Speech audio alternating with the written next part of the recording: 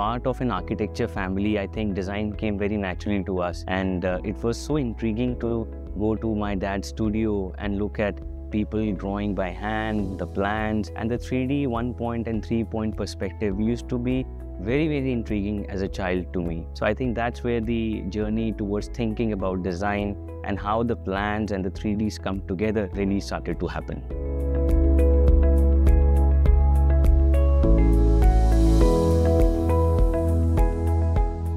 Major of our designs are more in terms of public spaces, and we are very, very conscious that our designs should be human-centric and public-centric. And we create projects where volumes are created which have a wow factor in it, so that people want to enjoy the architecture piece and they want to be part of it. So that's where our architecture starts. And we want to create buildings which are functional, sustainable, and at the same time integrate the new technology with them.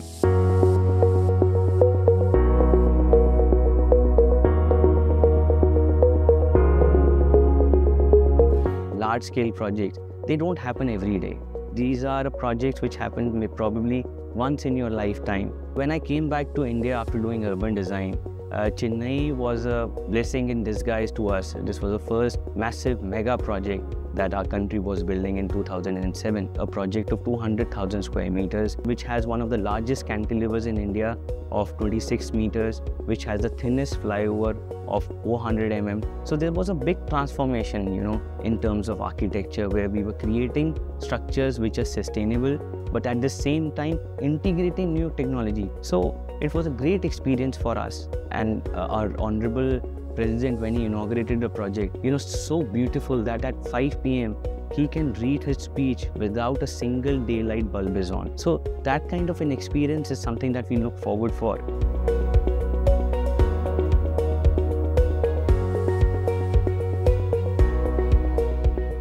I think we are in a very interesting cusp where we have looked at projects where hand-drawn drawings were done. Then we saw that CAD came into picture and we started the computers. Udaipur Airport is a prime example where we have done the full project in BIM 360 degree, and you can look at the project, navigate it in your system. Coordination becomes so simpler and you are able to optimize everything so beautifully. And I think with artificial intelligence, how the data would play a pivotal role, so that architect can probably focus in human-centric designs, and AI can help you in data management and can give you, very, very crisp and clear data analysis, by virtue of which you can make much more simpler and efficient buildings.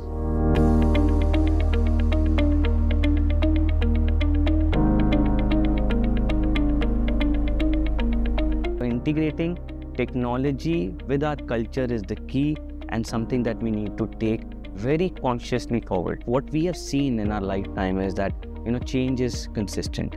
So one has to be adaptive. Whatever we create is local, strongly connected with our culture, but at the same time is advanced and is realized in terms of the futuristic vision and technology.